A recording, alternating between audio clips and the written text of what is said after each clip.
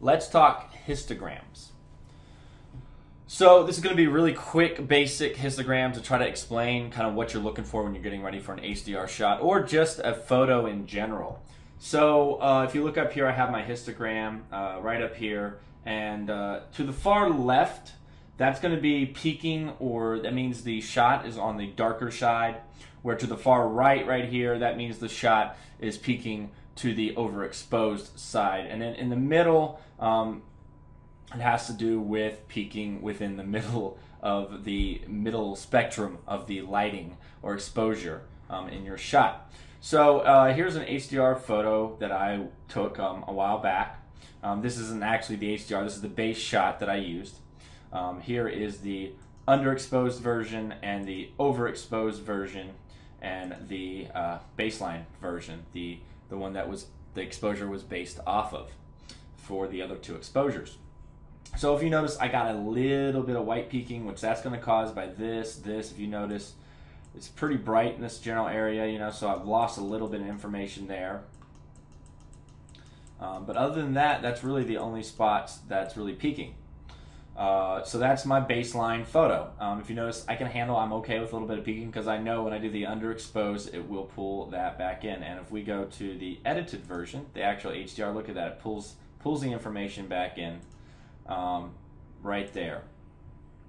So if you go to the underexposed, you notice it's a little bit darker. That's going to bring these in, so it's not peaking as bad. But if you notice, I have some dark peaking here. That's probably going to be caused by this or some of these mountains in the background here, like this right here is pretty dark.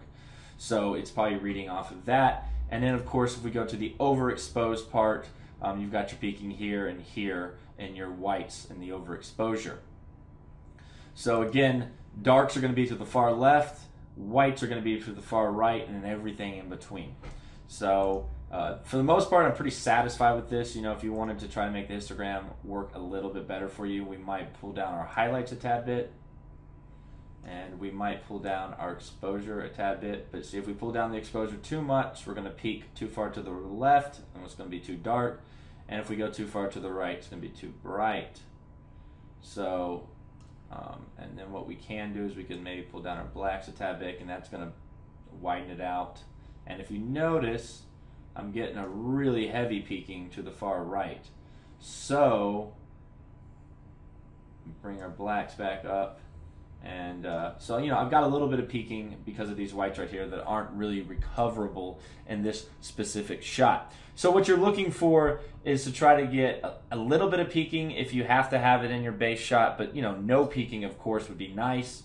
And peaking, again, is having the information go off the histogram, therefore it's unsavable in that picture. And the objective is to get, you know, pretty much on your underexposed, you're going to peak to the far left, which are going to be your darks. On your overexposed, you're going to peak to the far right, which are going to be your whites. And you want to get that in-between shot, and that will be your baseline, your initial shot, and you'll take the other two bracketed, and you'll be able to put those three together and make an HDR photo. I hope this helped you guys out a tad bit. If you got any questions, you know, of course, you can email me at mediaunlocked101@gmail.com. If this was not, if you did not understand this well enough, I tried to make it as simplistic as possible. You guys have a great day, and I hope you guys enjoyed the whole HDR series.